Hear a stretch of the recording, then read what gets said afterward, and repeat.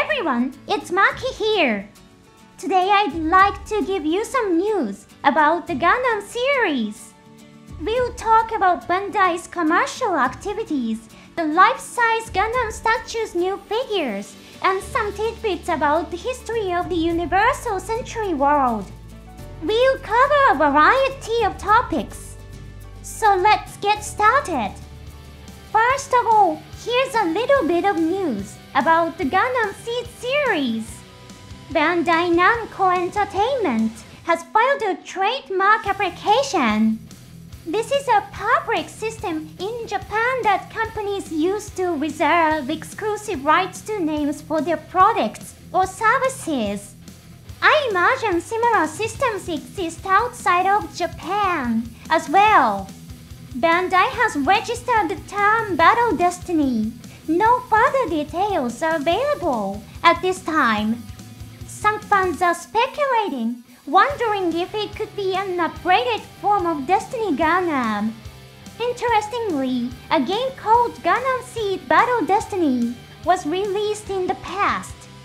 It was an action game where you controlled mobile suits and fought in battles. Since the game was released in 2012, it might look a bit retro compared to more recent titles. However, fans appreciated that you could control not only Gundam-type mobile suits, but also many of the supporting units. There is also a commercial plan for the Gundam Seed series called Project Ignited. It was announced in 2021, and its goal is to further expand the Seed series through various areas such as movies, comics, and gun models. Of course, the movie Seed Freedom, which will be released this year in 2024, is part of this project. The spin-off, Seed Eclipse, is also one of the initiatives under Project Ignited. The development of a new game has also been announced as part of this project. No details have been revealed, but the creation of the game itself has been confirmed by official media. Battle Destiny could make a comeback with updated mobile suits. Let's wait with anticipation. Next, some news about the life-size Gundam statue. The Gundam statue that will be on display at the International Exposition in Osaka, Japan, has been completed. The statue itself is an adapted version of a previously exhibited statue. A Japanese priest offered prayers to the head of the Gundam, blessing the completion of the statue and wishing for its safety as he watched the head being docked. Watching this scene reminded me of Gundam 00. In the spin-off 00N, there's a moment where a priest prays over the first unit of the Union Ryudo, which is very similar to what happened with this statue. At the International Exposition, the Gundam series will have an event called Gundam Next Future Pavilion. It seems that the goal is to imagine and provide a simulated experience of humanity advancing into space. The Gundam statue is displayed in a pose where it has one knee on the ground and one arm extended to the sky. Fans seem to be divided on this pose.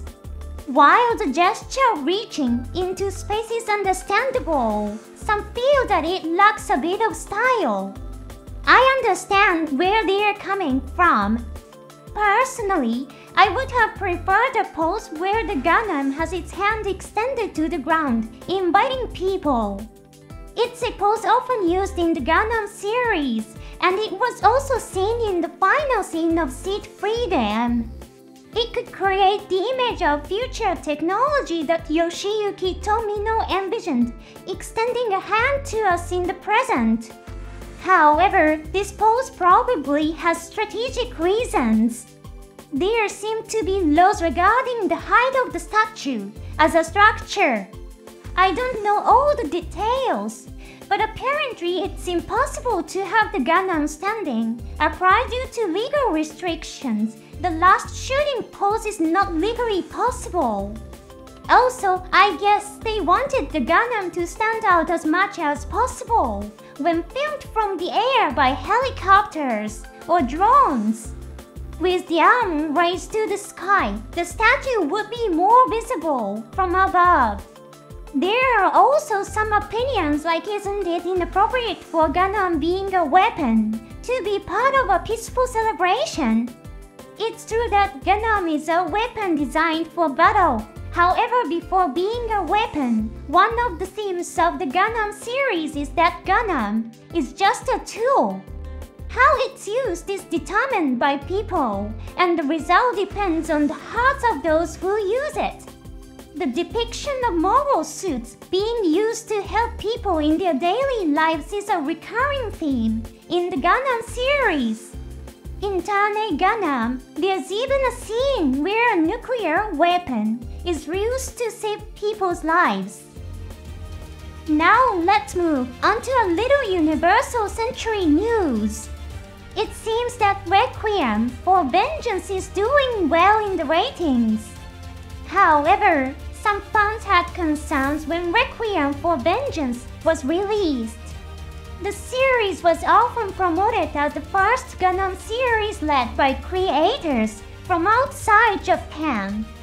The director was Mr. Erasmus Rostow from Germany, and the script was written by Mr. Gavin Hignite, who works in the United States. This caused concern among fans as to whether G. Xavier had been erased from history. G. Xavier was directed by Graeme Campbell, and many aspects of the production, including the cast, script, and music were handled by creators outside of Japan. Although G. Xavier wasn't a commercial success, it still has a dedicated fan base.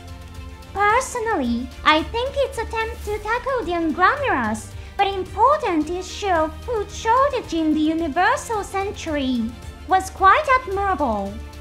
Fans were concerned and wondered if G. Xavier had been forgotten, since Requiem for Vengeance is being promoted as the first overseas-led project.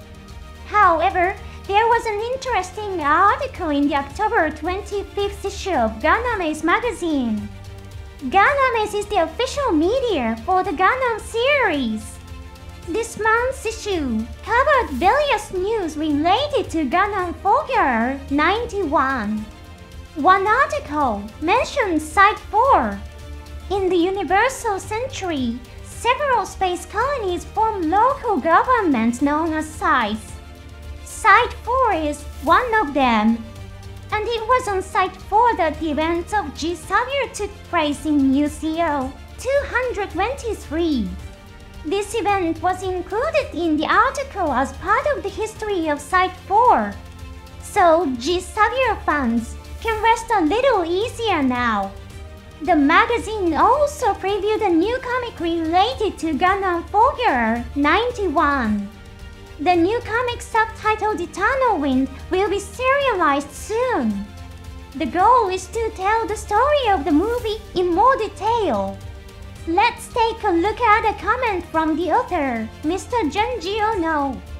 This year marks the 30th anniversary of my career as a manga artist. In fact, it was 30 years ago that I first read the novel version of Figure 91. My life as a manga artist has been dedicated to telling the story of Figure 91 through comics. It may be a bit of an exaggeration to say that I'm confident about it, though. But it would make me very happy if I could dedicate my accumulated skills to Figure 91. I hope everyone enjoys it as much as I enjoyed working on it. Maybe there will even be elements related to G. Xavier. By the way, if you abbreviate Eternal Wind with its initials, it becomes EW, which is the same as Endless Waltz from Gundam Wing. Isn't that kind of cute? Finally, let's take a look at a new action figures. It's the robot spirits, Galbaldy Beta. The robot spirits figures aim to replicate the appearance of the mechas as closely as possible to how they looked in the anime. The Galbaldy Beta is an enemy mobile suit that appeared in Zeta Gundam. Since it was a minor supporting character with limited screen time, many fans were surprised when its figure was announced. The design was created by Mr. Mamoru Nagano. In fact, the design of the Galbaldy Beta faced many challenges. Nagano worked closely with the staff responsible for the scientific aspects of the design, engaging in detailed discussions to bring the Galbaldy Beta to life. However, during the early production of Zeta Gundam, many staff members were still heavily influenced by the design of the original Mobile Suit Gundam.